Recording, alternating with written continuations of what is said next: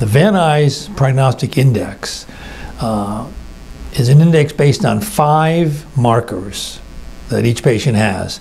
The size of their DCIS, the margin width around the DCIS, the grade, histologic grade of the nuclear grade of the tumor, whether or not there's necrosis, and the age of the patient. And all 5 of those can be combined into the Van Nuys Prognostic Index, and you can get a score anywhere from 4 to 12. 4, 5, 6 are low scores, 10, 11, 12 are high scores.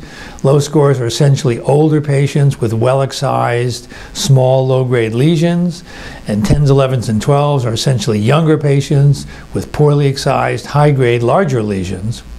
And the patients who score 4, 5, or 6 don't need radiation therapy. Without radiation therapy, their predicted chance of recurring at 12 years is only 7%.